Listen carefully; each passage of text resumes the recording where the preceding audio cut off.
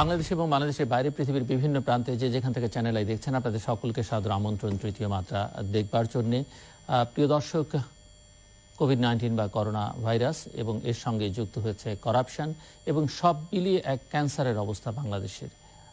এ থেকে পরিত্রাণের উপায় কি এবং কেন এই অবস্থা, এইসব নানা বিষয় নিয়ে আমরা কথা বলবার চেষ্টা করব। কথা বলবার জন্য আমাদের সঙ্গে নারায়ণগঞ্জের বাসা থেকে যুক্ত হচ্ছেন বাংলাদেশ আওয়ামী লীগ দলীয় সংসদ সদস্য নজরুল ইসলাম বাবু। আমাদের সঙ্গে গাইবান্ধার বাড়ি থেকে যুক্ত হচ্ছেন জাতীয় পার্টি প্রেসিডিয়াম সদস্য এবং জাতীয় সংসদ সদস্য ব্যারিস্টার শামীম হায়দার পাটওয়ারি। স্বাগত আপনাদের দুজনকে তৃতীয় মাত্রায়।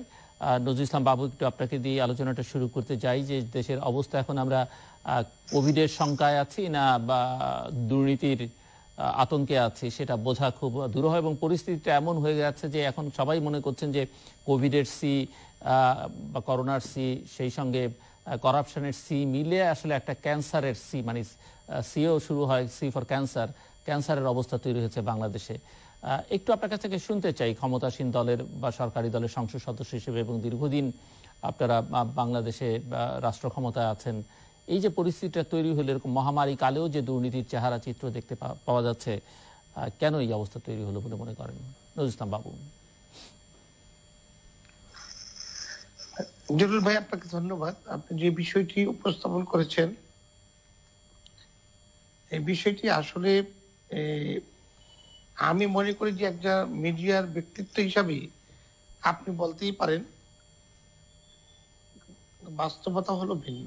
বাংলাদেশের চিত্র শুধুমাত্র নয়, সারা পৃথিবী যখন করোনা ভাইরাসে আক্রান্ত, মানুষ যখন আতঙ্কগ্রস্ত, তখন হতাশা মানুষের মধ্যে কাজ করবে, এটাই স্বাভাবিক। এই হতাশাব্যঞ্জক সময়ে আপনি যে দুর্নীতির কথা বলছেন, বাংলাদেশের দুর্নীতির ঘটনাটা যেটা বারবার আমরা ভাবছি এবং বলছি, সেটা হলো করোনা ভাইরাসে আক্রান্ত যখন বাংলাদেশ, তখন এই মাস্কের কথা বলেন, স্বাস্থ্য মন্ত্রণালয়ের এবং স্বাস্থ্যবিধি সবকিছু যখন জনগণের কাছাকাছি চলে এসেছে, তখন বিভিন্ন কেলেঙ্কারির কথাও সামনে উঠে এসেছে। আপনি দেখুন যে মাস্ক কেলেঙ্কারি, এটা কিন্তু একটা ঠিকাদারের সাথে একটা সংস্থার বিষয়, এবং এই বিষয়টি তাৎক্ষণিকভাবে গুরুত্বপূর্ণ মনে করে সরকার কিন্তু ব্যবস্থা গ্রহণ করেছেন। এখানে এই মহামারীর সাথে দুর্নীতির কোনো আমি তুলনা করতে চাই না। আমি শুধু বলতে চাই যে পৃথিবীর সকল দেশেই ব্যবসার নামে কিছু কিছু দুর্নীতি পরায়ণ ব্যক্তি অতিরিক্ত দুর্নীতি করতে চায়, লাভবান হতে চায়। সেই ক্ষেত্রে তারা মানুষের প্রাণের চেয়েও নিজে লাভবান বেশি হতে চায়। প্রাণহানি হলে কোনো দোষ নেই, নিজে বেনিফিশিয়ারি হতে হবে। এই দুশ্চরিত্রবান লোক সব দেশেই আছে, সব জায়গায় সব ক্ষেত্রে আপনি পাবেন। তার মানে এই নয় দেশটি দুর্নীতিগ্রস্ত বা আক্রান্ত। আমাদের ভাবতে হবে এই ধরনের ঘটনার সাথে যারা সম্পৃক্ত হয়েছেন, সরকার তাদের বিরুদ্ধে কতটুকু সজাগ রয়েছেন। যেমন এখানে শাহেদ, সাবরিনা, এই যে করোনা ভাইরাস সব এস দিয়ে, অবশ্যই শামীম হায়দার পাটওয়ারি এস দিয়ে, এরা চিকিৎসার নামে এবং পরীক্ষার নামে যে দুর্নীতিটা করেছে, যদি এটা সরকার অথবা মিডিয়ায় না আসতেন, সরকার যদি সিরিয়াস না হতেন, তাহলে আপনার কথাটা যুক্তিযুক্ত ছিল, এই বিষয়টি নিয়ে আলোচনার বিষয়বস্তু হয়ে দাঁড়াতো। কিন্তু যখন গভর্নমেন্ট নিজেই সজাগ, তাদেরকে গ্রেপ্তার করেছেন, এবং এই টাউট রাজনীতির নামে যারা গোলাপানিতে মাছ শিকার করার চেষ্টা করেছিল, তাদেরকে গ্রেপ্তার করে আইনের আওতায় আনা হয়েছে। সুতরাং এখন বুঝতে বাকি থাকে না বাংলাদেশে আইনের শাসন এড়িয়ে কেউ নিজেরা যা ইচ্ছা তা করতে পারেন। অতএব এখানে দুর্নীতিবাজদের পরাজয়টাই আমরা দেখছি। যারা মনে করেছিলেন সরকারকে ফাঁকি দিয়ে দেশের মানুষের প্রাণহানি করে এই মহামারীতে লাভবান হয়ে যাবেন, তারা কিন্তু কেউ লাভবান হতে পারে নাই। তাদেরকে কিন্তু তাৎক্ষণিকভাবেই ব্যবস্থা নেওয়া হয়েছে এবং সারা বাংলাদেশের মানুষ এবং পৃথিবীর মানুষ দেখছেন যে কেলেঙ্কারির সাথে যারা জড়িত তাদের বিহিত ব্যবস্থাটা কি করেছেন সরকার। সেই জন্য আমি মনে করি আপনার প্রসঙ্গটা যথাযথ, কিন্তু আলোচনাটা যে আমরা করছি এটা গুরুত্বহীন। কারণ অপরাধী তো থাকবেই, অপরাধ প্রবণতা থাকে, অপরাধী থাকে, অপরাধ সংগঠিত হয়। এই তিনটা থেকে বের হওয়ার কোনো সুযোগ নেই যেখানে আমরা এই কোটি কোটি মানুষ বসবাস করছি। কিন্তু এই কোটি কোটি মানুষের মাঝে এই যে দুর্নীতিবাজ, টাউট, বেনিফিশিয়ারি গ্রুপ, তাদেরকে কিন্তু সরকার চিহ্নিত করে যথাযথ ব্যবস্থা গ্রহণ করেছেন। সেই ক্ষেত্রে আতঙ্কগ্রস্ত হওয়ার কিছু নেই এবং এই ধরনের দুর্নীতিবাজদের কাছে আমরা পরাজিত হয়ে যাব এটা ভাবারও কোনো কারণ নেই। জি, নজরুল ইসলাম বাবু আসবো আপনার কাছে। এইটুকু বলতে চাই, আমি মহামারী নিয়ে একটি কথা বলতে চাই। জি প্লিজ। সারা পৃথিবীতে যখন লাশের স্তূপ, একদিনে আমরা অনেক লাশ দেখতে হয়েছে, কিছু করার ছিল না, রাষ্ট্রপ্রধানদেরকে দেখেছি, জনগণের উদ্দেশ্য কিছু বলে তারা সফল হতে পারেনি। সেই ক্ষেত্রে এখন পর্যন্ত ভালো আছি, অনেকটা আমি বলবো না যে আমরা রোগ মুক্ত আছি, আমরা ভাইরাস মুক্ত আছি, আমরা মোকাবেলা করতে সক্ষম হয়েছি, নট দ্যাট, কিন্তু আমরা এখন পর্যন্ত টিকে আছি। সামান্য যে আমাদের এই দিক নির্দেশনা এবং সরকারের যে আমাদের প্রতি নজর, এটা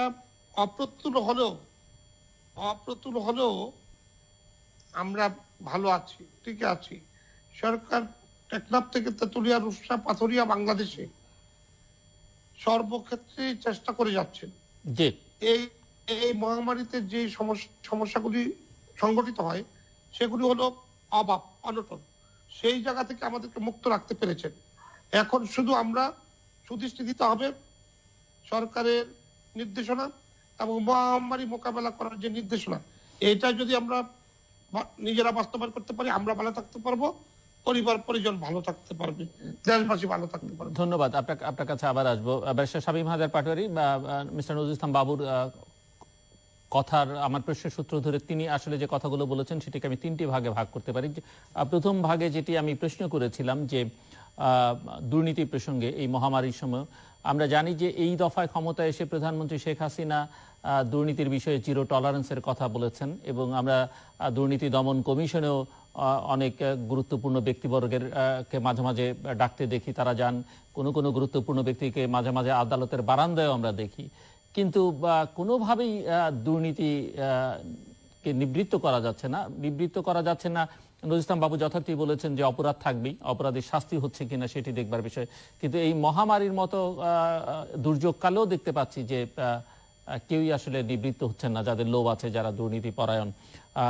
শেষ পর্যন্ত কি আসলে বিচার হয় না বলেই এরকমটা হয় কিনা সেটা একটু জানতে চাইব আপনার কাছে। আপনি আইনের মানুষও, আইন প্রণেতাই নন, একজন আইনজীবীও। দ্বিতীয়ত, নজরুল ইসলাম বাবু বলেছেন যে এই মহামারীর সময় অন্যান্য দেশে যেরকম ভাবে লাশের স্তূপ, বাংলাদেশে সেটি দেখা যাচ্ছে না, কারণ সেটি ওনারা যথাযথভাবে মোকাবেলা করতে পেরেছেন। কিন্তু প্রশ্ন অনেকের মধ্যে আছে, এখনো অনেকেই মনে করেন যে বাংলাদেশ এখনো হটস্পট এবং বাংলাদেশে এখনো মানুষ মারা যাচ্ছে, সংখ্যায় হয়তো সেরকম যাচ্ছে না, কিন্তু বাংলাদেশে আক্রান্তের সংখ্যা অনেক বেশি, যদিও পরীক্ষা হচ্ছে না, কাজে বোঝা যাচ্ছে না, এবং দিনে দিনে পরীক্ষা কমছে, আসলে কি পরিমাণ মানুষ আক্রান্ত হচ্ছে। এবং তৃতীয় যেটি নজরুল ইসলাম বাবু বলেছেন যে মানুষ না খেয়ে থাকবার কথা, সেটিও হচ্ছে না, মানুষের কোনো ক্ষুধার কষ্ট নেই, আর্থিক কষ্ট সেই অর্থে নেই, মানে এই ধরনের দুর্যোগকালে যেরকম থাকা দরকার সেরকমটা নেই। আপনি সেটা কতটা মনে করেন বা ওনার সঙ্গে কতটা একমত? অনেকেই মনে করেন যে দেশে বেকারের সংখ্যা বাড়তে শুরু করেছে, মানুষ কাজ হারাচ্ছে। অনেকেই মনে করেন যে ঢাকায় যারা ভাড়া থাকতেন তারা ঢাকা ছেড়ে গ্রামে চলে যাচ্ছেন ট্রাকে ঘরের জিনিসপত্র ভর্তি করে।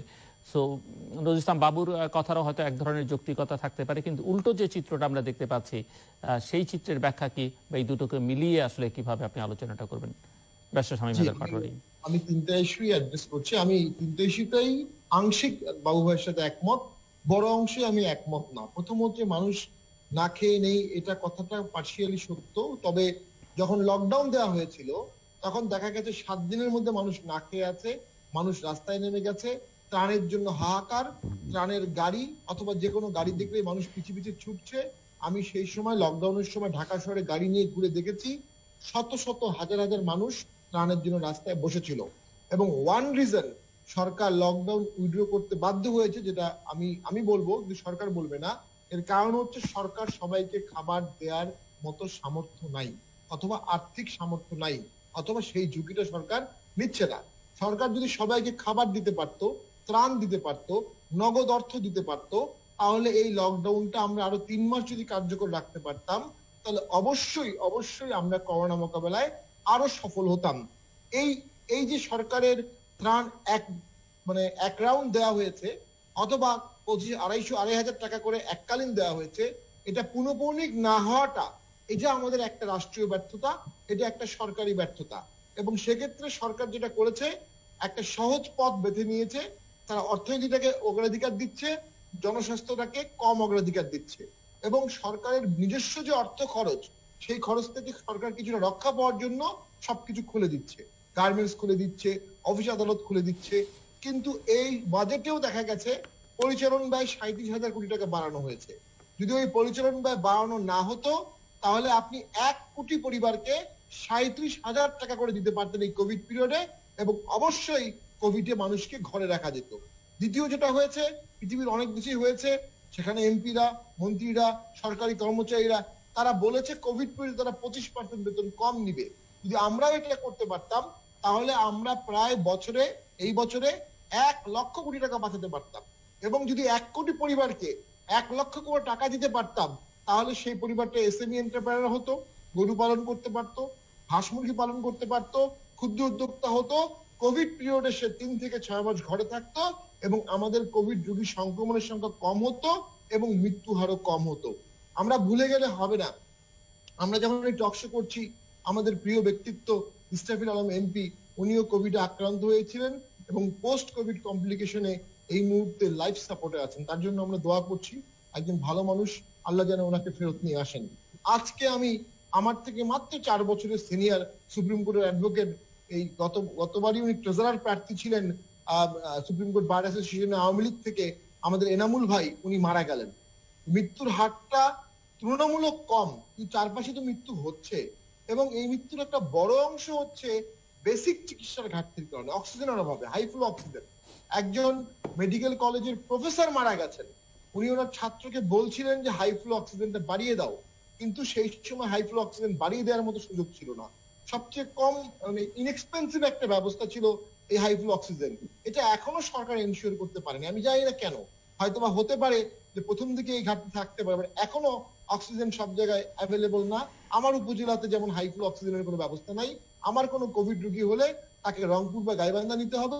হাই ফ্লো অক্সিজেনের অভাবে উপজেলা পর্যায়ে থেকে রোগীকে জেলা পর্যায়ে নিয়ে যাওয়া, সেখানে রোগীকে হসপিটাল টু হসপিটাল ঘোরাফেরা করা, এর ফলে ডেফিনেটলি রোগীর অপমৃত্যু হচ্ছে। অর্থাৎ অনেকগুলো প্রাণ কিন্তু আমরা বাঁচাতে পারতাম, আমাদের ব্যর্থতার কারণে আমরা এই প্রাণগুলো বাঁচাতে পারলাম না। তারপরও অবশ্যই স্পেনের তুলনায়, ইতালির তুলনায়, নিউ ইয়র্কের এই সময়ের তুলনায় আমাদের মৃত্যু হারটা কম।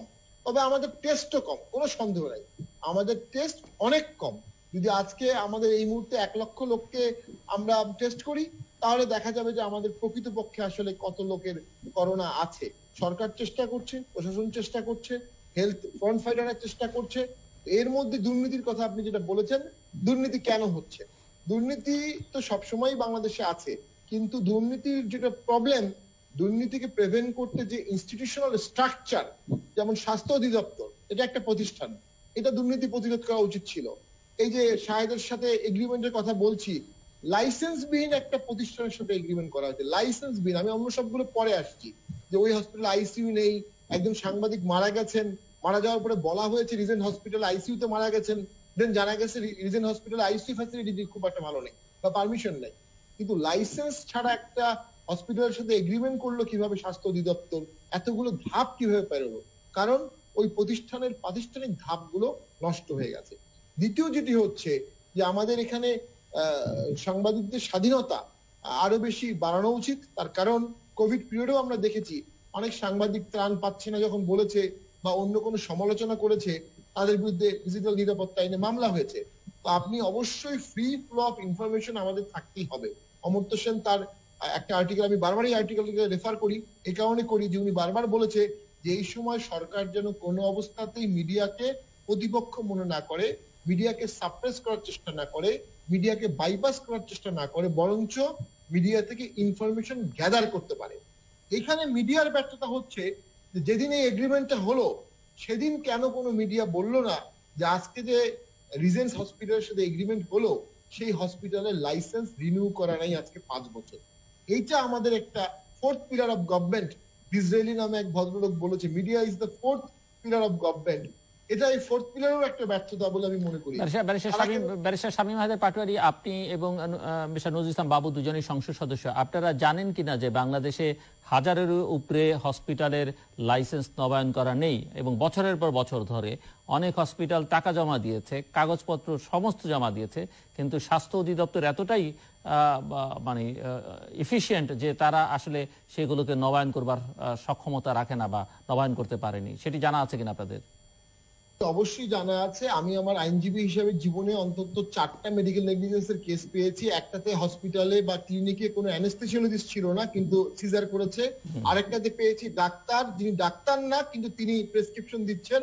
আরেকটাতে পেয়েছিলাম যেখানে পেটের ভিতরে তুলা রেখে দিয়েছিল। মানে সেগুলো তো আছে, মানে সেই দুর্বলতা আছে, কিন্তু হসপিটালগুলোর এই যে লাইসেন্সই নবায়ন করা হয় না বছরের পর বছর, কারণ লাইসেন্স তো নবায়ন করা মানে হচ্ছে একটা কাগজ নবায়ন না, সেখানে পরিদর্শক যাবেন, পরীক্ষা নিরীক্ষা করবেন, তারপরে নবায়ন করবেন, কিন্তু সেই নবায়নই বহু হসপিটালের, হাজার হাজার হসপিটালের বছরের পর বছর ধরে হচ্ছে না। আমার এখানে ডক্টর জাফরুল্লাহ চৌধুরী নিজে বলে গেছেন যে তার গণস্বাস্থ্য কেন্দ্র নবায়ন হচ্ছে না 7-8 বছর ধরে।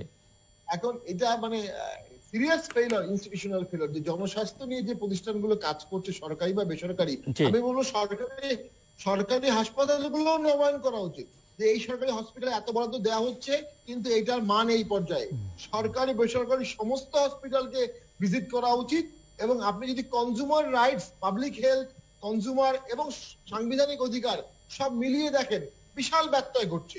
আমি একজন কনজিউমার, আমি চিকিৎসা নিতে যাব, তো আমি জানি না হসপিটালটা রিনিউ হয়েছে কিনা, হসপিটালের মান কি, স্টার কি, হসপিটালটা পারমিশন পেল কিভাবে, ইকুইপমেন্ট না থাকা অবস্থায়। অনেক ক্লিনিক আছে। আসলে এখানে সরকার যেটা করছে, 18 কোটি লোকের স্বাস্থ্য ব্যবস্থাটা যেহেতু পাবলিক হেলথে দিতে পারছে না, সেহেতু প্রাইভেট হসপিটালগুলোকে পারমিসিবল ইলিগ্যালিটির জন্য অ্যালাউ করছে। তো সেই ক্ষেত্রে আমি মনে করি সমস্ত কিছু বাদ দিয়ে এখন পাবলিক হেলথ ডেভেলপ করতে হবে এবং পাবলিক হেলথেই প্রাইভেট হসপিটালের মতো কাজ করবে, সেখানেই প্রাইভেট স্কিম থাকবে। তাহলে আমরা এই ক্রাইসিস গুলো ফেস করতে পারবো। অবশ্যই এখন পাবলিক হেলথ ডেভেলপ করা ছাড়া আর কোনো বিকল্প নাই। আমি শেষ করে দিচ্ছি, সেকেন্ড ওয়ার্ল্ড ওয়ারের পরে এটলি যখন প্রাইম মিনিস্টার হলেন ইংল্যান্ডের, উনি প্রথম এনএইচএস এস্টাবলিশ করলেন এবং ইংল্যান্ডে একটা অসাধারণ পাবলিক হেলথ উনি করতে পেরেছিলেন। পরবর্তীতে এটা ফেইল হয়। পাবলিক হেলথ ফেইল হওয়ার কারণেই আজকে ইংল্যান্ড কোভিড কমব্যাট করতে এতটা ব্যর্থ হয়েছে। যদিও স্পেনের পাবলিক হেলথ ভালো, কিন্তু তারাও ব্যর্থ হয়েছে। বাট ইংল্যান্ড ব্যর্থ হওয়ার প্রধান কারণ পাবলিক হেলথ না থাকা। আমাদের পাবলিক হেলথ ডেভেলপ করতে হবে, এর কোনো বিকল্প নেই। মিস্টার নজরুল ইসলাম বাবু, না আপনি ঠিকই বলেছেন যে যেখানে এই লাইসেন্স নেই সেখানে চুক্তি হলো কিভাবে? আপনি দেখুন যে এই আমি কোভিড-19 কথা বাদই দিলাম, আমি গ্রামে গঞ্জে এলাকায় এলাকায় যে ছড়িয়ে পড়েছে বইপুরের মতো ক্লিনিক, এইটাও তো কেউ পারমিশন দিতে হয় না। যার ইচ্ছে, যার কিছু টাকা পয়সা আছে, সে এরকম একটা ক্লিনিক বানিয়ে ফেলেন, কিছু এমবিবিএস ডাক্তার বসান, ওনার মন মতো করে উনি রুগী দেখেন, আবার ওনাদের মতো করে ওনারা অপারেশন করেন। রোগীর কি অবস্থা না জেনেই বাইরে থেকে সার্জন এনে অপারেশন করেন।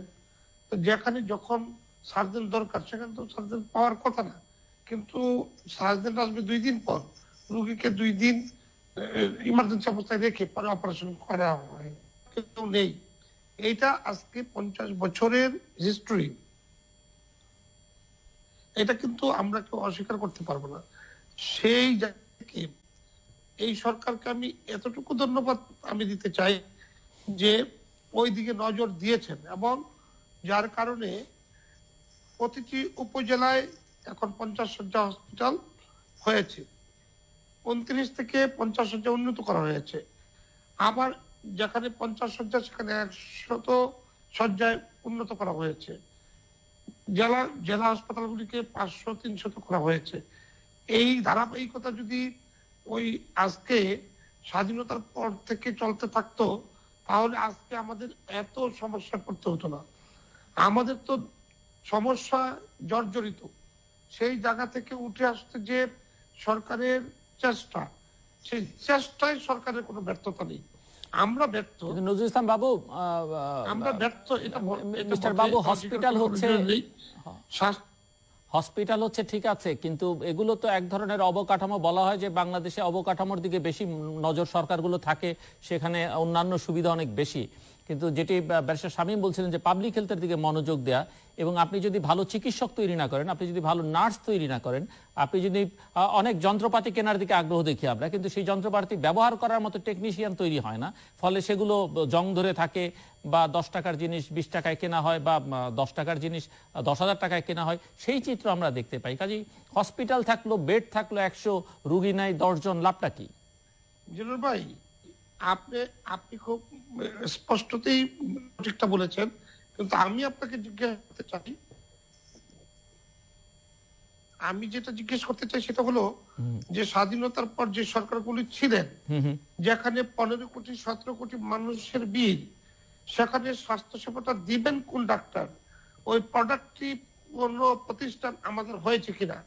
ডাক্তার বানানোর যে মেডিকেল কলেজ, সেইটার সংখ্যা তো ছিল হাতে গোনা। আমরা এই বছরে 1000-1200 ডাক্তার হয়তো বেরোতে দেখতাম, আরো কম। এখন দিন দিন বাড়ছে। এগুলো কিন্তু সরকারের পদক্ষেপ। আমরা সবকিছুই খুব খোলামেলা যদি পরিষ্কার পরিচ্ছন্ন ভাবে ভাবি, তাহলে দেখুন এখন কিন্তু প্রতিটি জেলায় সরকারি ভাবে আজকে হাসপাতাল, কলেজ হচ্ছে, এবং ছাত্র ভর্তি হচ্ছে, ওনারা বের হয়ে ডাক্তার হচ্ছেন, যার কারণে কিন্তু এবছর আমরা 12,000-এর অধিক ডাক্তার 2 পর্যায়ে 3 পর্যায়ে নিয়োগ দিতে পেরে সক্ষম হয়েছে। অনেকটা আমরা ডাক্তার গ্রামে গঞ্জে পাঠাতে সক্ষম হয়েছি। কিন্তু ভেবে দেখেন, যেখানে কোনো ডাক্তারই ছিল না, যেখানে এই 1000 খানিক ডাক্তার তৈরি করা ছিল আমাদের সাধ্য, সেই জায়গায় আজকে 12 বছরের শাসন ব্যবস্থা, এই সরকার যে পদক্ষেপগুলি নিয়েছেন, বিভাগীয় বিশ্ববিদ্যালয়, মেডিকেল কলেজগুলো আজকে পুনঃস্থাপিত হয়েছে। প্রতিটি জেলায় মেডিকেল কলেজ, বেসরকারিভাবে অনেকগুলো কলেজ তৈরি হয়েছে, যেগুলোর মানও অন্যান্য মেডিকেল কলেজের সাথে কম্পেয়ার করলে ভালো। এইভাবে কিন্তু দেশ এগিয়ে যাচ্ছে, এবং স্বাস্থ্যসেবা নিয়োজিত ডাক্তার তৈরি হয়েছে। শুধু তাই নয়, নার্সিং যে আমাদের দেশে খুব খারাপ দুরবস্থা, এটা আমাদের নার্সিং কোনো প্রোডাক্ট ছিল না। যতভাবে যে ওই নার্স বের হবেন, এটাও ছিল না। আজকে কিন্তু নার্সিং ইনস্টিটিউট বেশ কয়েকটি গড়ে উঠেছে। আমরা স্লো, বাট আমরা করছি। আর যারা করার কথা ছিল, তারা স্লো না, ভাবেন নাই। তারা ভাবেন নাই বলেই 40 বছর পিছিয়ে থাকা বাংলাদেশকে এগিয়ে নেওয়া যে কত কঠিন, এটা হারে হারে বাংলাদেশের মানুষ টের পাচ্ছে। সেই জন্যই তো আমরা বলি, সাফল্যের চাবিকাঠি আজকে বাংলাদেশের বর্তমান প্রধানমন্ত্রীর হাতে। তিনি সবগুলি, আপনি স্বাস্থ্য বলেন, শিক্ষা বলেন, এবং জনগণের প্রত্যাশা বলেন, সবকিছুতেই সমন্বয় করে তিনি দেশ পরিচালনা সফল হতে চেষ্টা করছেন। কিন্তু ইতিপূর্বে আমরা সেই কাজগুলি করি নাই। যারা ক্ষমতায় ছিলেন, রাষ্ট্রীয় ক্ষমতা যারা উপভোগ করেছেন, তাদের কাছ থেকে আমরা এগুলি চিন্তাই করতে পারিনি। যার কারণেই কিন্তু আজকে এই সমস্যাগুলো একসাথে আমাদেরকে আক্রমণ করছে। কিন্তু নজরুল ইসলাম বাবু, আপনার কাছে কি এটা মনে হয় না যে স্বাস্থ্য অধিদপ্তর বা স্বাস্থ্য মন্ত্রণালয় সবচেয়ে অদক্ষ, অক্ষম একটা প্রতিষ্ঠান, মন্ত্রণালয়ে পরিণত হয়েছে, যারা তাদের অর্থ ব্যয় করতে পারে না, অর্থ ব্যয় করলে তার গুণগত মান ঠিক থাকে না, তারা দুর্নীতি পরায়ণ, নানান অভিযোগ, এবং এই অভিযোগের ফলে দেখলাম তো আমরা স্বাস্থ্য দপ্তরে খালি কদিন পর পর অদল বদল করতে হচ্ছে এই মহামারীর কালে, কিন্তু অদল বদলে তো আসলে সমস্যার সমাধান হবে না। না, অদল বদলে কখনই সমস্যার সমাধান হয় না, বরঞ্চ আরো ক্ষতিগ্রস্ত হয়। কিন্তু স্টেপ বাই স্টেপ একটা তো চিন্তা কাজে লাগাতে হবে, তাই না? সেইটা হয়তো আপনারা আমরা যেভাবে ভাবছি, সরকার হয়তো ভিন্নভাবে ভাবছেন যে বেটার কিছু করা যাচ্ছে কিনা বা পারবেন কিনা। তা আমি যেটা আপনাকে বলবো যে পুরোপুরি স্বাস্থ্য অধিদপ্তরকে আমরা ব্যর্থতার দায় দায়িত্ব দিতে চাই না। আমরা স্বাস্থ্য সচেতন নাগরিক গড়ে তুলতে পারি নাই, আমাদের স্বাস্থ্য সেবায় নিয়োজিত প্রতিষ্ঠানগুলোকে যথাযোগ্য মর্যাদা দিতে পারি নাই। 50 বছরের এই হিস্ট্রিতে আমরা নিজেরাই পিছিয়ে ছিলাম। মানুষকে সজাগ করে তুলেছে শেখ হাসিনার সরকার। মানুষের যে চিকিৎসা জরুরি, এটা যে আমাদের সাংবিধানিক অধিকার, এই অধিকার প্রতিষ্ঠিত হয়েছে এই কয়েকটি বছর ধরে। এর আগে তো আমরা গ্রামের কম্পাউন্ডারকে ডাক্তার মনে করতাম, গ্রামের ফার্মেসিতে যারা ওষুধ বিক্রি করতেন তাদেরকে আমরা ডাক্তার মনে করতাম। এই ছিল বাংলাদেশ। তো সেই জায়গা থেকে আপনি দেখুন আজকে মানুষ স্বাস্থ্য সচেতন হয়েছে। আমরা তো আসলে নীতিগতভাবে স্বাস্থ্যনীতি কি এইটা সম্পর্কে মানুষকে সচেতন করে গড়ে তুলতে পারিনি। সবচেয়ে বড় ব্যর্থতা তো এই 10 বছর, 20 বছর, 30 বছর যে স্বাস্থ্য সচেতন নাগরিক গড়ে তোলার যে মূল কাজ, সেই সময়ের মন্ত্রণালয়, সেই সময়ের অধিদপ্তর এইটাই তো গড়ে তুলতে পারেনি। সেই জায়গা থেকে বাংলাদেশ আজকে কোভিড মোকাবেলা করছে, এবং বাংলাদেশ এখন আপনার হার্ট অপারেশন থেকে শুরু করে ক্যান্সারের ট্রিটমেন্ট দিচ্ছে। এটা কিন্তু কম কথা নয়। আমি সহজেই আমি আশাবাদী মানুষ জুলুর ভাই, যেখানে বাংলাদেশের মানুষ রোগ নির্ণয় করাই ছিল কঠিন, যেখানে হার্টের পেশেন্ট আমরা মারাত্মক ব্যাধি মনে করতাম, মৃত্যু ছাড়া কোনো উপায় নেই, সে জায়গা থেকে এখন শতভাগ বাংলাদেশে বাইপাস হচ্ছে, সফল হচ্ছে। অনেক হাসপাতাল গড়ে উঠেছে, অনেক ডাক্তার পৃথিবীর অনেক ডাক্তারের চেয়ে ভালো সুনাম অর্জন করছে।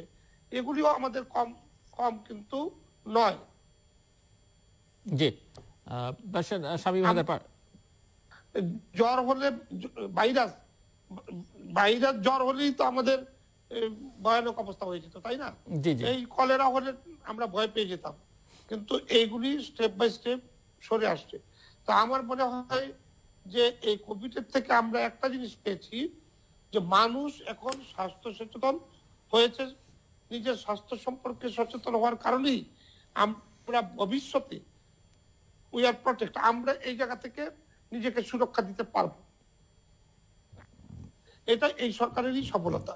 তবে আমি যে কথাটা বলতে চাই, আমি সরকারের সাফাই গাচ্ছি না, আমি শুধু বলতে চাচ্ছি এই সরকার যেমনি ভাবে জনগণের জন্য কাজ করছে, এটা অব্যাহত রাখতে হবে, আরো গতি বাড়াতে হবে, এবং যোগ্য মেধাবী এবং যারা জনগণের পাশে থেকে প্রকৃত সেবাটা দিতে পারবে সেরকম দক্ষ প্রাতিষ্ঠানিক লক্ষ্য খুঁজে বের করতে হবে, তাইলেই অনেকটা দুরবস্থা দূর হয়ে যাবে। জি, ব্যারিস্টার শামীম হায়দার পাটোয়ারি আপনি শুনছিলেন, এবং আমি একটু এই যে স্বাস্থ্য সংকট বা স্বাস্থ্য ঝুঁকি, মৃত্যু ঝুঁকি তো আছে, এর বাইরে যে সংকটটা এখন সামনে আসছে বলে অনেকেই মনে করছেন, এবং গোটা পৃথিবীব্যাপী সংকট খুব বড় হয়ে ধেয়ে আসছে, সেটি হচ্ছে যে অর্থনৈতিক সংকট। এবং বাংলাদেশে এই কোভিডের সঙ্গে যুক্ত হয়েছে বন্যা, আপনি জানেন, সেটিও মানুষকে অনেক, দেশের বেশ একটা বড় অংশকেই আসলে অনেক ভোগাবে বা ভোগাচ্ছে মানুষকে। সো অর্থনৈতিক সংকট মোকাবেলার প্রয়োজনীয় প্রস্তুতিটা আমাদের আছে কিনা, কি মনে হয় আপনার কাছে? জি, আসলে অর্থনৈতিক সংকটের প্রধান কারণটা হচ্ছে যে ডেফিনেটলি এসএমই গুলো বন্ধ হয়ে যাবে, প্লাস অনেকগুলো বড় প্রতিষ্ঠানও বন্ধ হয়ে যাচ্ছে অলরেডি, যারা সারা পৃথিবীতে তারা 138টি স্টোর বন্ধ করে দিয়েছে। তো বাংলাদেশের গার্মেন্ট সেক্টরে একটা ধাক্কা লাগবে, এবং আমাদের এক্সপ্যাট্রিয়েট ওভারসিজ ম্যান পাওয়ারে বিশাল ধাক্কা লাগবে সাময়িক।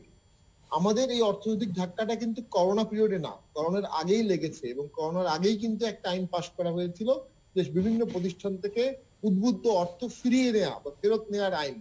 তখনই বলা হচ্ছিল সরকারের রেভিনিউ কালেকশন কমে গেছে, ইন্ডিকেটর গুলো ভালো ছিল না। এর মধ্যে যে কোভিডে যে বাজেটটা হয়েছে এটা একটা সাদামাটা বাজেট, কোভিড বাজেট হয়নি। এখন অর্থনৈতিক সংকট থেকে বেরিয়ে আসা, এটা ভি শেপ হবে না ইউ শেপ হবে, নাকি অনেকে বলতেছে স্ট্যাটাস কো চলবে অনেকদিন, এটা খুব কঠিন বিষয়। আর এটা একা বাংলাদেশের জন্য না, গ্লোবাল একটা ফেনোমেনার সাথে কানেক্টেড। আমি ব্যক্তিগতভাবে মনে করি আমাদের দুটো জিনিস করা উচিত। এক, মার্কেটটাকে চাঙ্গা রাখার জন্য মানুষের হাতে ক্যাশ ইনসেন্টিভ বেশি পরিমাণে দেওয়া দরকার, যাতে জনগণ ক্রেতা হতে পারে। জনগণ যখন ক্রেতা হবে, কিনবে, তখন সেটার উৎপাদনের প্রক্রিয়ায় জড়িত ব্যক্তি এবং সেখান থেকে ভ্যাট কালেকশন, রেভিনিউ কালেকশন, সরকারের অর্থনৈতিক টাকাটা সচল থাকবে। দ্বিতীয় যেটা আমি মনে করি যে সরকার অবশ্যই মেগা প্রজেক্ট গুলো কম করা, এসেনশিয়াল নদী ভাঙ্গন, বন্যা নিয়ন্ত্রণ, এই ধরনের প্রকল্পগুলো বাদ দিয়ে এসেনশিয়াল রোড, অন্যান্য মেগা প্রজেক্ট গুলো স্লো করে ওই টাকাটা দেশের অর্থনীতিতে ইনজেক্ট করা হলে ওটা দ্রুত রিটার্ন দিবে, এবং সেই রিটার্ন দিয়ে অনায়াসে আমরা অর্থনৈতিক সংকটটা বা এই ধরনের মেগা প্রজেক্ট গুলো আমাদের অর্থে আমরা করতে পারবো। সেকেন্ড যে জিনিসটি অত্যন্ত প্রয়োজন, পোস্ট কোভিড পিরিয়ড একটা জিনিস মাথায় রাখতে হবে, কোনো অবস্থাতেই করোনা পুষে রেখে অর্থনৈতিক পুনরুদ্ধার হবে না। তার কারণ আপনি দেখেন আজকে পৃথিবীর অসংখ্য দেশ করোনা মুক্ত হচ্ছে, কিন্তু সেসব দেশে বাংলাদেশের ফ্লাইট বন্ধ করে দেওয়া হচ্ছে, কারণ বাংলাদেশে এখনো করোনা রয়ে গেছে। পৃথিবীতে যখন করোনা মুক্ত হবে তার আগেই বা সেই সময় বাংলাদেশকেও করোনা মুক্ত হতে হবে। সেটার জন্য আমাদের প্রিভেন্টিভ মেজার গুলো নেওয়া দরকার ছিল করোনা কমব্যাট করার জন্য, আমরা সেটা পারিনি। এখন আমরা যদি দক্ষতার দিকে নজর দেই, নার্স তৈরি করি, আমরা যদি ড্রাইভার তৈরি করি, মেডিকেল টেকনোলজিস্ট তৈরি করি, ইলেকট্রিশিয়ান তৈরি করি, প্লাম্বার তৈরি করি, পোস্ট কোভিড পিরিয়ডে পৃথিবীর বিভিন্ন দেশে যে অর্থনৈতিক ইনসেন্টিভ দেওয়া হবে, যে অর্থনীতিকে চাঙ্গা করার জন্য যে প্রক্রিয়াগুলো নেওয়া হবে, সেখানে তাদের দক্ষ জনবল দরকার হবে। আমরা যদি ওই দক্ষ জনবল দিতে পারি, তাহলে কম লোক পাঠিয়েও আমরা বিপুল রেমিটেন্স পাবো। আমাদের একটা আশার আলো আছে, এই গত মাসেও আমাদের রেমিটেন্স খুব ভালো আসছে, হুইচ ইজ ভেরি গুড। এবং এই সরকারের একটা অত্যন্ত প্রশংসনীয় উদ্যোগ হচ্ছে রেমিটেন্সের উপর 2% প্রণোদনা গত বছর সরকার দিয়েছিল, যেটার সুফল দেশ জাতি পাচ্ছে। এটা আমরা বলে আসছিলাম, যারা আমরা মাইগ্রেশন নিয়ে কিছুটা কাজ করেছি, সরকার বারবার বলেছিলাম যে আপনারা প্রণোদনা দেন, সরকার প্রণোদনা দিয়েছে, বৈধ উপায়ে রেমিটেন্স অনেক বেড়ে গেছে। এটার সাথে অবশ্যই আমাদের মাথায় রাখতে হবে যে ইন্টারন্যাশনাল পলিটিক্স, এইটা আপনি অর্থনীতি বলছেন, আমি মোর concern with second cold war, যেটাকে আল জাজিরা বলছে second cold war between India and China. এবং এইখানে বাংলাদেশের যে একটা অনেকটা বাফার স্টেট টাইপ পজিশন, এবং আয়রন কার্টেন ইউরোপে কমিউনিজমকে প্রিভেন্ট করার জন্য করা ছিল, আমাদের এই রিজনে বলা হয় ব্যাম্বু কার্টেন দিয়ে চায়নার প্রভাবটা একটা বলয়ের মধ্যে ছিল মায়ানমার পর্যন্ত। সেটা এখন কতদূর পর্যন্ত আসবে এবং সেটা আসলে ভারতের রিয়াকশন কি হবে? এবং ইদানিং মিডিয়াতে বিভিন্ন নিউজ দেখে এখানে একটা স্লিপারি পাথে বাংলাদেশ হাঁটছে, এবং এইখানে বাংলাদেশের একটা এক্সট্রাঅর্ডিনারি লিডারশিপ প্রয়োজন।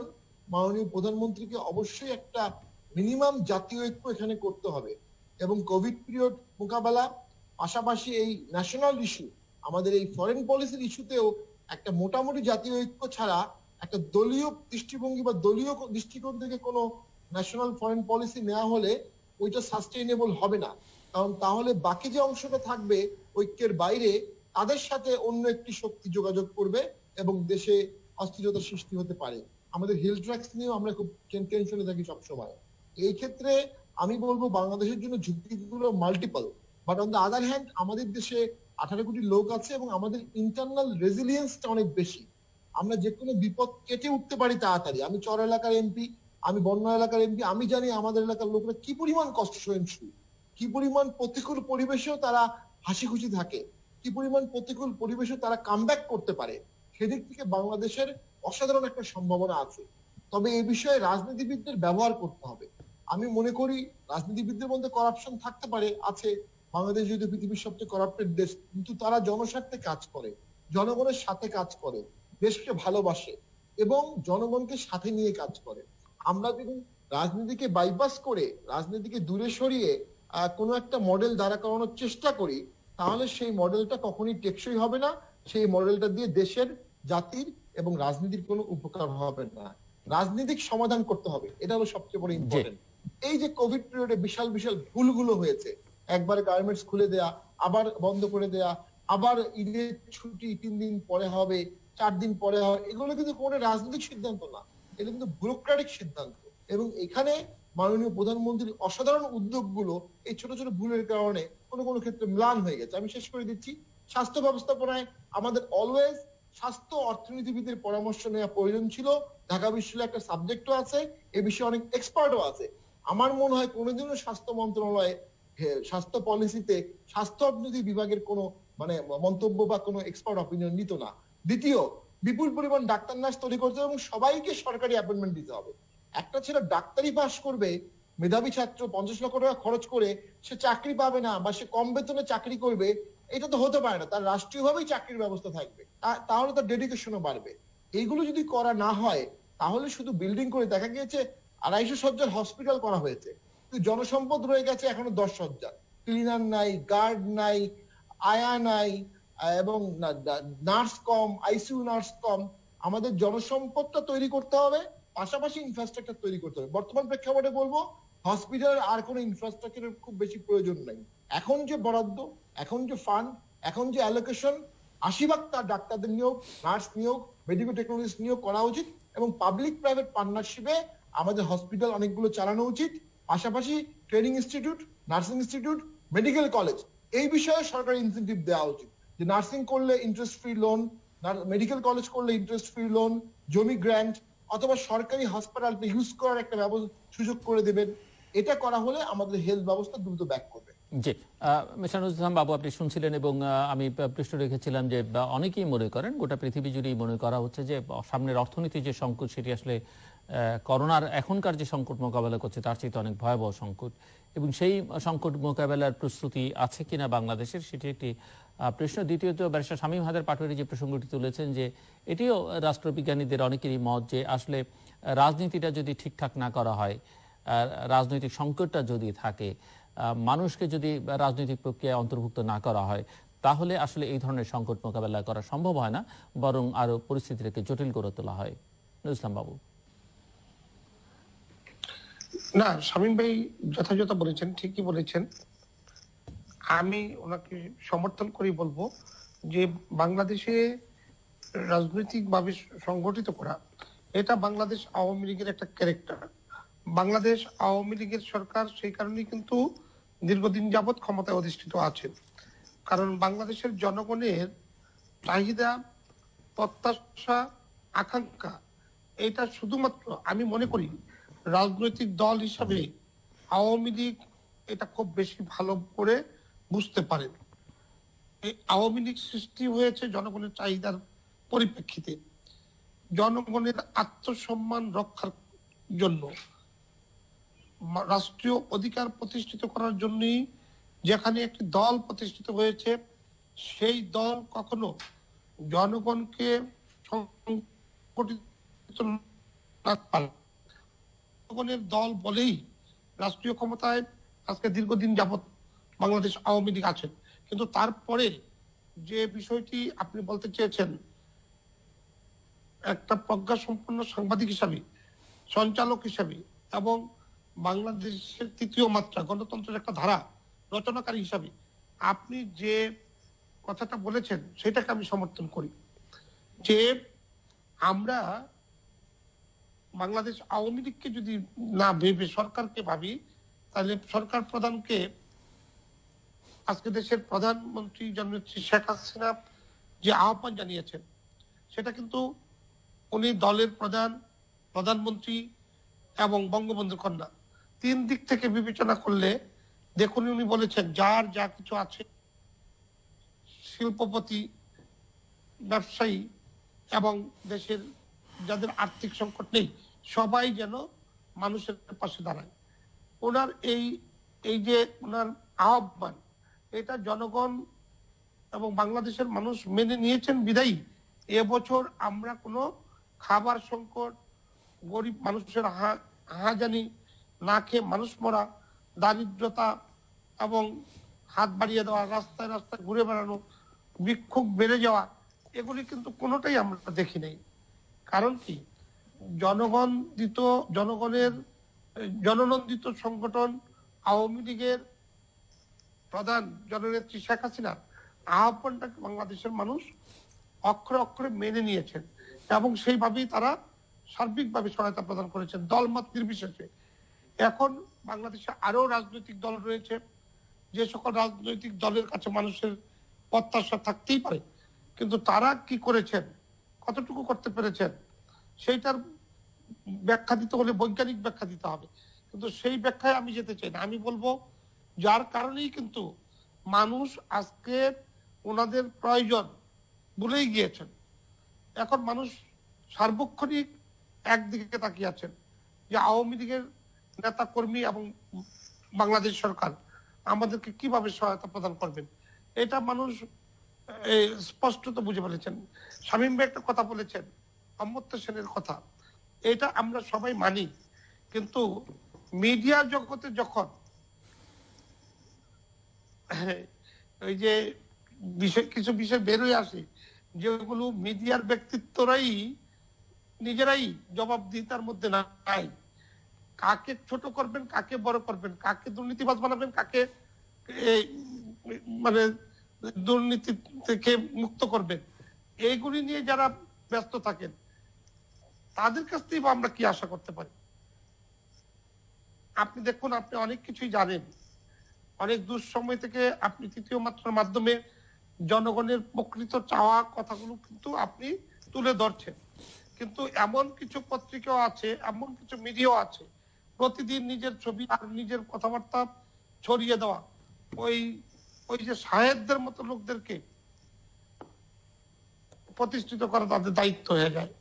তো তখন মিডিয়া নির্ভর হওয়া কি মূর্খতা নয়? এরকমও কিন্তু রয়েছে। সুতরাং প্রতিটি ভালো মন্দ দিক রয়েছে, প্রতিটি বিষয়ই ভালো মন্দ দিকটা আমাদের বিবেচনা করতে হবে। আমরা বিএনপিকে আহ্বান করব, মনে করেন যে জনগণের জন্য কাজ করুন। কেন? ওনারা তো একটা রাজনৈতিক দল, জনগণ ছাড়া তো রাজনৈতিক দলের কোন সফলতা অর্জনের কোন রকম সম্ভাবনা নাই। তো জনগণ সম্পৃক্ত করতে হলে জনগণের বিপদে আপদে সংকটে সবসময় পাশে থাকতে হবে। একটা রাজনৈতিক দল হিসেবে প্রধান দায়িত্ব হয়ে যায় তাদের, কিন্তু আহ্বানের আশাটা কি দরকার আপনি বলুন? সেই জায়গা থেকে যারা সরে গিয়েছে, ছুঁড়ে পড়েছে জনগণের মন থেকে, তারা অনেক দূর চলে গিয়েছে। ওনাদেরকে দিয়ে আপনি রাজনৈতিক ব্যক্তিত্ব যে ডেফিনেশন, ওই ডেফিনেশনের মধ্যে যদি থাকেন তাইলে আপনাকে যথাযথ মর্যাদা সম্মান দেওয়া, এটা সরকারের কাছে নিশ্চয়ই আমাদের চাহিদা থাকবে। কিন্তু আপনি রাজনৈতিক দলের নেতা, কিন্তু আপনি কখনই রাজনীতি করেন নাই, রাজনীতি করতেও চান না। আপনি বড় প্রতিষ্ঠানটা কিভাবে এই সম্পদশালী করবেন, আরো কিভাবে সম্পদশালী হবেন, আপনার প্রতিষ্ঠানগুলোকে কিভাবে আপনি সচল রাখবেন, সরকারের আবহাওয়ার মধ্যে কিভাবে আপনি বন্দী থাকবেন এবং মানুষকে ক্ষতিগ্রস্ত করে কিভাবে আপনি লাভবান হবেন, এই ধরনের রাজনৈতিক নেতাদের দিন শেষ হওয়া দরকার, জরুরি। যেটা বঙ্গবন্ধু চেয়েছিলেন, যার কারণে বঙ্গবন্ধু চাইতে চাইতে বাংলাদেশ বানাতে সক্ষম হয়েছিলেন। এখন বঙ্গবন্ধুর কন্যা দুর্নীতি মুক্ত বাংলাদেশ চাচ্ছেন, উনিও যদি এইদিকে সুদক্ষ, দক্ষ, মানবিক এবং রাজনৈতিক নেতাকর্মী সহ সর্বস্তরে সরকারি আমলা, সর্বস্তরের মানুষকে বাছাই করে যার যার জায়গায় তাকে সুপ্রতিষ্ঠিত করার সংগ্রামে তিনি অবতীর্ণ হন এবং তিনি যদি সেখানে সক্ষম হন, তাইলেই বাংলাদেশ ঘুরে দাঁড়াতে। আমি আসছি মিস্টার বাবু আপনার কাছে, আমি আসবো আবার আপনার কাছে। ব্যারিস্টার শামীম হায়দার পাটোয়ারি, আমরা শেষ রাউন্ডে আছি, একেবারে শেষের দিকেও চলে এসেছি আমরা, সো আপনার পালা। আমরা জানি, দেখতে পাচ্ছি আপনার এখানে বিদ্যুৎ নেই এবং আপনি বিদ্যুৎ সংকটের মধ্যেই কথা বলছেন, হয়তো একটু আসলে আমাদের এলাকায় বিদ্যুতের একটা বিশাল সমস্যা আমরা ফেস করি। শতভাগ বিদ্যুৎ কাছাকাছি আমরা আছি, কিন্তু শতভাগ সময় বিদ্যুৎ আমরা পাই না। যা একটা কথা সত্য যে সরকার চেষ্টা করছে, অনেকগুলো যুগান্তকারী পদক্ষেপ নিচ্ছে, পদ্মা সেতু এবং শতভাগ বিদ্যুৎ, মেগা প্রজেক্ট, বেশ কিছু প্রোগ্রাম করছে, but on the other hand জনগণের অংশগ্রহণ এবং প্রতিষ্ঠান বিল্ড আপ যদি করা না হয় তাহলে আপনি দুর্নীতি কমাতে পারবেন না। দুর্নীতি না কমালে যেটা হবে, মানুষের ট্যাক্স দেওয়ার আগ্রহ কমে যাবে। কারণ মনে করবে, জনগণ মনে করবে যে আমি ট্যাক্স দিচ্ছি, এই ট্যাক্সের টাকা দুর্নীতিতে চলে যাবে। ব্যাংক খাতে আমাদের যে বিশাল ব্যর্থতা, প্রায় 1,50,000 কোটি টাকার রিড অফ ডেপ্থ হয়ে গেছে, ব্যাড ডেপ্থ, এবং 60,000 কোটি টাকা রিড অফ করা হয়েছে, এটা তো কোনো জাস্টিফিকেশন কখনো সরকার দিতে পারবে না যে এটা আসলে এক ধরনের দুর্নীতিকে প্রশ্রয় দেয়া। এবং এমন যদি হতো, genuine entrepreneur, genuine businessman, SME businessman, তারা ব্যবসা করতে গিয়ে প্রতিবন্ধকতার শিকার হয়েছে, তাদেরকে সুযোগ দেওয়া হচ্ছে, ব্যাপারটা সেরকমও না। একটা বিগ চাঙ্ক অফ সিন্ডিকেটের কাছে ব্যাংকিং ব্যবস্থাপনাটা হ্যান্ড ওভার করে দেওয়া হয়েছে। এবং সংসদের শেষের দিনে একটা অ্যামেন্ডমেন্ট নিয়ে বলেছিলাম, এবং মাননীয় পরিকল্পনা মন্ত্রীও বলেছেন যে বাংলাদেশ ব্যাংকের এমপাওয়ারমেন্ট বাড়ানো দরকার। ওটা আরেকটা প্রতিষ্ঠান বাংলাদেশ ব্যাংক, যেটার কোনো বাইটিং পাওয়ার এখন নাই। সরকারি ব্যাংকের ক্ষেত্রে বাংলাদেশ ব্যাংকের কোনো ভূমিকা রাখার স্কোপ নাই। এই যে প্রতিষ্ঠানগুলো নষ্ট হয়ে যাচ্ছে, মাননীয় প্রধানমন্ত্রী একা যতই চেষ্টা করুক, উনি যদি প্রতিষ্ঠানগুলোকে ঠিক করতে না পারেন তাহলে ওনার কিছু কিছু চেষ্টা ব্যর্থ হবে। আর 18 কোটি লোকের দেশে জনস্বাস্থ্য, ব্যাংকিং, এডুকেশন, এই ধরনের সেক্টরগুলো, ফরেন পলিসি, এগুলোতে যদি কোনো বিষয়ে আমাদের ভুল পদক্ষেপ নেওয়া হয় তাহলে অসংখ্য জনগণ সাফার করবে। এবং দীর্ঘদিন আওয়ামী লীগ ক্ষমতা থাকার কারণে ন্যাচারালি আওয়ামী লীগের একটা রিজিম ক্রিয়েট হয়ে গেছে, in a positive sense R negative sense. প্রতিটি অঞ্চলে আওয়ামী লীগের ভালো বা খারাপ লোক এস্টাবলিশ হয়ে গেছে। এর পাশাপাশি একটা কম্পিটিটিভনেস দরকার। সেটার জন্য আপনি দেখেন 13 থেকে 18 সরকারের থেকে বেটার ছিল অবশ্যই, কারণ সেখানে একটা ইনক্লুসিভ অ্যাপ্রোচ ছিল। বিরোধী দলেও জাতীয় পার্টির সংখ্যা বেশি ছিল, আবার ক্যাবিনেটেও একটা মিক্সড ক্যাবিনেট থাকার কারণে ক্যাবিনেট একটা কম্পিটিশন ছিল, যে যারা অন্য দলের এমপি তারা কেমন করছে, আওয়ামী লীগের মন্ত্রীরা কেমন করছে, অন্য দলের মন্ত্রীরা কেমন করছে। বামপন্থী থেকে মন্ত্রী নেওয়া ছিল হাসান রাজিনুর সাহেব, রাশেদ খান মেনন সাহেব। এখন একটা ঐক্যমত করতে হবে। আওয়ামী লীগ একা সমস্যাটা সমাধান করতে পারছে না, আওয়ামী লীগ একা সমস্যাটা সমাধান করতে পারবে না। এবং মাননীয় প্রধানমন্ত্রী যেহেতু বঙ্গবন্ধু কন্যা, যে আমি শেষ করে দিচ্ছি, ওনার জন্য এটা একটা সুযোগ। 70-71 সালে যেমন বঙ্গবন্ধুর ডাকে সবাই একত্রিত হয়েছিল, উনিও এখন সবাইকে ডেকে একত্রিত করে এই সমস্যাটা সমাধান করা উচিত বলে আমি মনে করি। ধন্যবাদ। মিস্টার ইসলাম বাবু। মাননীয় প্রধানমন্ত্রী জননেত্রী শেখ হাসিনা সবসময় কিন্তু একতার প্রতীক হিসাবে কাজ করতে চান।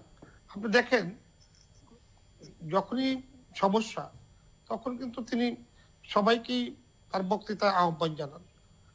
এই ক্ষেত্রে একসাথে কাজ করা, কোনো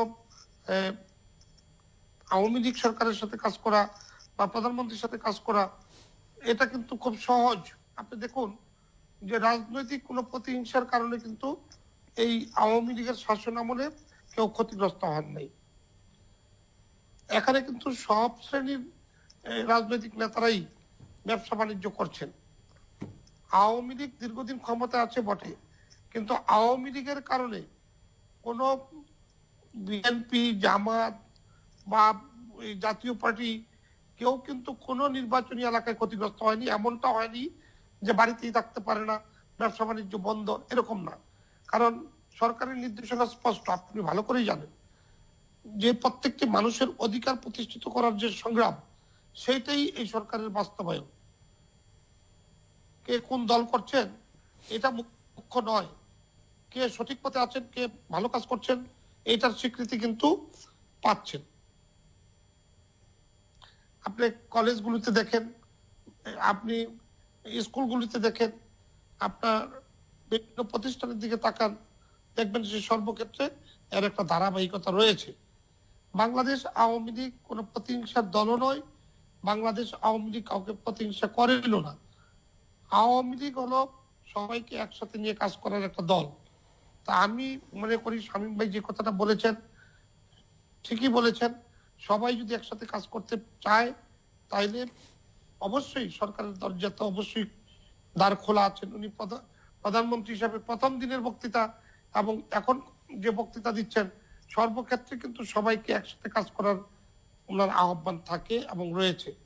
এখন নির্বাচন আসলে একটা দল নির্বাচন অংশগ্রহণ করেন না, স্বভাবত কারণেই ওনারা রাজনৈতিক দল হিসাবে ব্যর্থ হয়ে যান, নির্বাচনে অংশগ্রহণ করতে পারেন না।